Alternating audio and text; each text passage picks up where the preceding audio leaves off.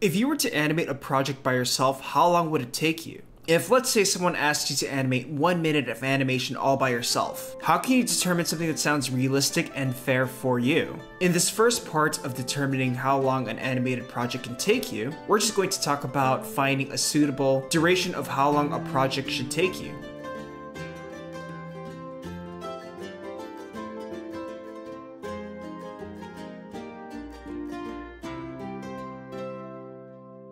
I get asked all the time, how long would it take to do a minute, 5 minutes, 10 minutes, or a full 22-minute episode of animation? I get asked all the time if I could animate someone's pilot or a full episode for them, with them just asking how long would it take me. This question alone leaves out a lot of crucial factors that might affect how long something would take me. And honestly, there's two other questions that are far more important than how long something would take me. And these questions are, how much would it cost? What is the budget for this project? Budget also includes manpower. The second is, when should this project be finished? When is it due? Because an animation production can take as long as you want. But if you give certain parameters like time and budget, it's going to dictate a certain quota or sacrifices that must be made to finish a project at a due date. I've worked on projects where a 5-second shot like this can take me several days to a few weeks. The style of animation is more complex, there's more problem solving, there's multiple steps and multiple programs involved. Whereas this 40-second stupid short that I did took me a single evening. Not complex, very simple, very crude, low standards.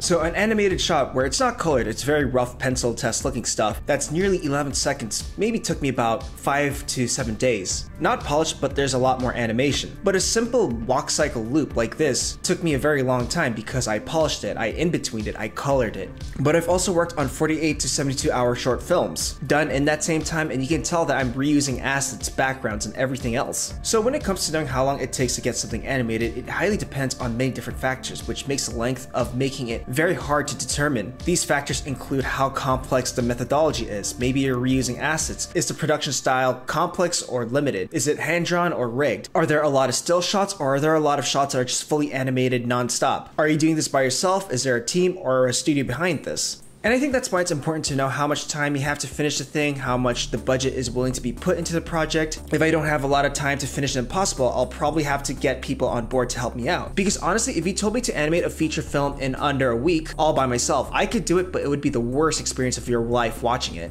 So if you actually set a deadline and a budget, that helps a lot. And again, it's going to determine how limited or how complex things get from here. But let's say you want to estimate how long a production can take you. Like maybe a client is asking you, hey, I want this thing made, how long would it take you to make it? And people who've done this a lot can easily give a number out. Otherwise, it's kind of hard to make an estimate, but there are ways to do that. There's another YouTuber named Wimshurst. He's talked about his own methods about how to figure out how long an animated project takes for him to animate, which is a great watch, by the way. And there's a lot of things that I'm going to borrow from that and put my own point of view. But otherwise, I'm leaving a link down below to check out that video because it's great. So let's talk about pre-production. So this includes storyboarding, writing, maybe voice acting, and preparing an animatic or a reel. This pretty much determines the timing of your shots, how long it is, and being able to see which shots are complex or which shots are more mundane and simple. If your thing is non-dialogue, then you're probably eliminating some other steps that you might have to do. For all my CalArts films, the pre-production phase took me about 3 to 4 months because I would always constantly have to redo, change the story, and keep making all these changes. However, something like the City of Secrets trailer that I did for Victoria Yang, the storyboard just took me 2 weeks. Same with the Dream Bandits proof of concept. It was just a montage of really cool looking shots. It wasn't really anything continuous. Also, my storyboard drawings for my animation projects are very loosely and crudely drawn. So the fastest something like this would take me would be like a week or 2. But remember, maybe you want to flesh out the writing, maybe you want to redo stuff, and maybe you want to create model sheets for the characters before you animate them. So that's a lot of other work that you have to consider that's also in the pre-production stage. That could take a few more weeks, or maybe even a few more months. In some cases, many months to maybe a year or more. So it really varies, and it's all up to you to decide how long you want to spend in the pre-production stage. I usually just try and get a finished animatic in 2 to 3 weeks. Not the most perfect thing, the drawings are really loose and crude, everything's not fully figured out, and I can play it by ear from there if I should keep working on the animatic or if I should just move forward to animation. If this is a project for a client, then there would be a lot of back and forth. Now let's talk about the animation stage, because it's kind of hard to determine how long that will take exactly, because there are so many different factors, a lot of independent factors, whether it's the complexity of a shot, which shots are just sacrificial, filler, or which shots are high-end, fancy money shots. But to find a rough estimate that sounds kind of realistic, we have to utilize some formulas, and I'm going to talk about 2. And we'll be using some really basic math here. So the first one I want to talk about is the most simple. It's basically deciding how many frames of animation you want to get done per day. Now this one's more vague and it can be applied to something that's, rig based, motion graphics based. It can also apply to the hand-drawn animation style too. The second formula is more targeted for hand-drawn animation style, traditional style. You're thinking of animating in 2s, 3s, 4s, 6s, and all that type of stuff. This is based on figuring out how many drawings there are in the animation, how many drawings you want to get done, and how many drawings you can get done per day. And there's a lot of different factors that are considered in this one. Alright, now let's talk about animation production, because it's kind of hard to determine how long an animation would take because we don't know how complex a shot is, how much animation we need, how hard it is. So the only thing we can consider is the number of drawings, frames, and things like that. So let's use an example. Let's say I'm asked to make an animation that's a minute long, and our frames per second is 24. That's the standard for animation. That means for every second, 24 frames goes by, and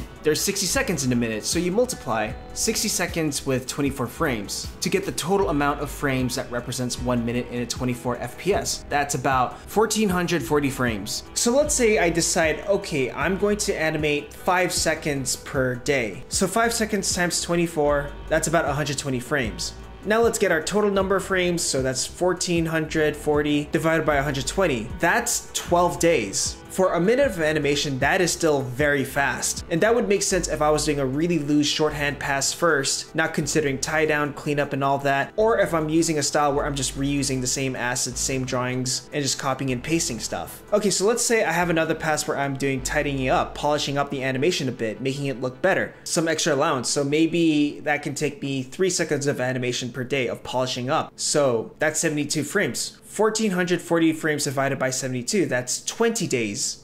12 days for a very rough pass to 20 days for a polishing pass. That's about 32 total days of animation. So within 32 days, I have to get the animation done already before I can put it into compositing, before I can add colors to it or anything. The animation must be done. The only caveat to this, the only thing that sucks about this is that you don't know if the shot is complex, the shot that you're dealing with, because sometimes maybe you're dealing with a shot that has more than 2 characters, or maybe there's a shot where there's just 0 movement. It's all just like background pans. But of course, you can set a set days for how long you want to spend on tie down, days for how long you want to clean things up for, days for how long you want to revise things for. It's really up to you and how you want to utilize that time. No matter what, you have to get a certain amount of seconds done in the animation per day. But I think something like this is great for someone who doesn't really want to think about the really specific parts of the animation and just more so giving themselves an example time frame of how long they want to spend in the animation stage. But now the next equation gets really specific.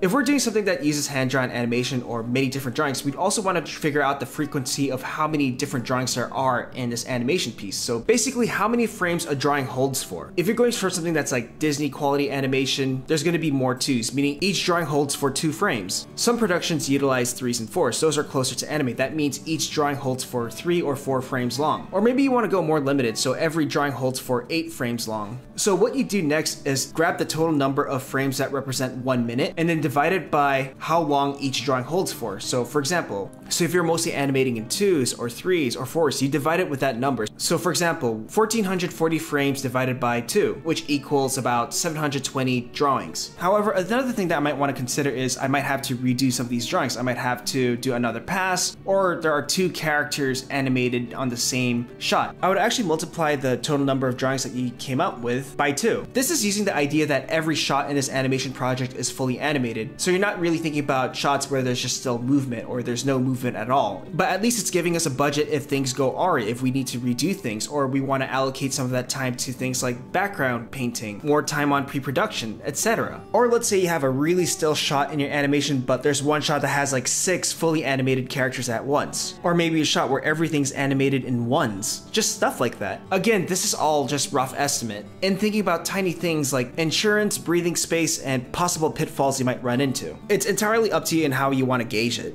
That's just a possibility of how many different and total number of drawings there are in the animation. Then I would ask, okay, how many drawings can I do per day? And there's a few things that I need to address. What constitutes as a day in a drawing? When I talk about per day, I'm talking about an average of a 6 to 8 hour workday, but you can decide how many hours you want to put into a project per day. Now, when I'm talking about drawing, I'm talking about a drawing that's ready for coloring. So this includes a rough shorthand pass towards a tie-down rough pass, and then onwards to the clean final lines. However, the films that I did at CalArts went straight from the shorthand, really rough pass towards a semi-clean tie-down pass. There are days where I can get about 25 to 30 good drawings done, but there are days where I'm just not productive and only do about like 6 to 8 drawings. Another thing that you might want to know is that the rough animation pass, the tie down, and all that, they're all very different. Like, I can do many seconds of a very loose shorthand passive animation in an hour or few. Tie downs might take me a few hours, but I can get away with partials and incomplete drawings because I'm gonna fix that in cleanup. Cleanup is where a lot of time is taken, so those can take me many hours. And another thing that you might want to know is that sometimes I might just do the whole film or the whole project doing roughs first and then tie downs, and then I'll save the cleanup for the last phase of animation.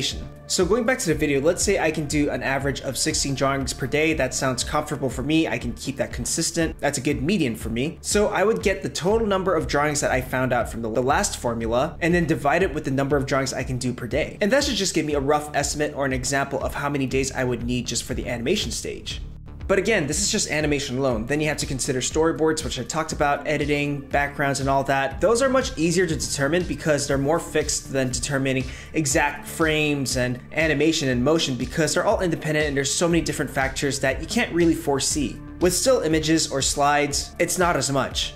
But it also depends on your priority, right? So you can spend a few days to a month just doing background art depending on whether you just speed through it or you want to take your time painting those backgrounds. It could take a few days to a few weeks just coloring every single frame of your animation. But this is also factored by the animation styles, and if we're utilizing shortcuts that would speed up our process. So I'm just going to make an example here, all right? So let's say it's gonna take me 90 days to work on the animation. Okay, then let's say I spend 20 days on just the storyboards and the animatic. Maybe that also includes some rough character art just so that I can use as a model sheet. Okay, let's say I decide to spend only 15 days on all the background art there is in the animation, and knowing myself, I tend to reuse backgrounds. I tend to just crop out a very close-up part of the background and just reuse them for camera moves. And then let's say in 15 days, I want to have all the animation fully colored. It's just paint bucket. Maybe there's no, cell shading. It's just a flat color. And maybe I give myself 10 days of compositing. So putting all the background art and the animation together, adding effects and post-processing and all that. Now, maybe it's 10 days of post-production. So maybe that's like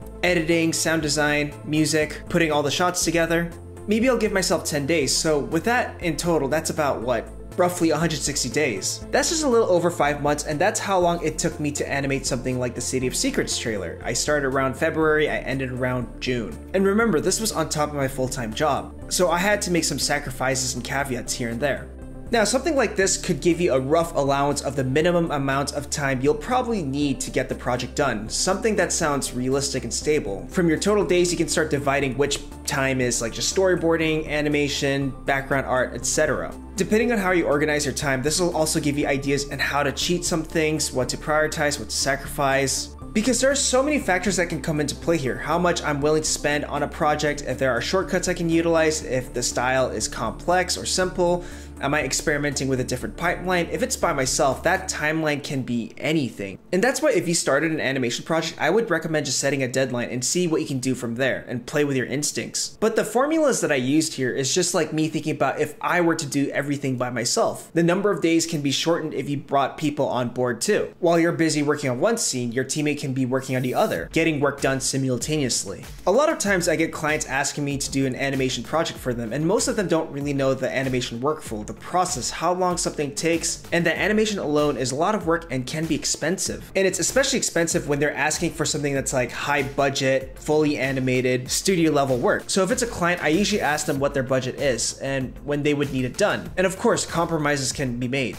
Then with the budget and time frame, I'll tell them exactly what they're going to get and what I would suggest if they have a certain style in mind. And of course, there are compromises we can make, and that's the thing about negotiation. If they're asking for the impossible with little budget and little compromises and no room for negotiation, I just turn it down completely because I know I can make personal projects that will reap bigger benefits for myself in the long run. Because animation can be a huge time sink, and time is a budget that we're all running out of. But if you're doing this for personal projects and you just want to set a time frame of how long you want to spend on it before you move on to the next project that you have in mind, well, I hope this video sort of helps. Anyways, that's all. Bye.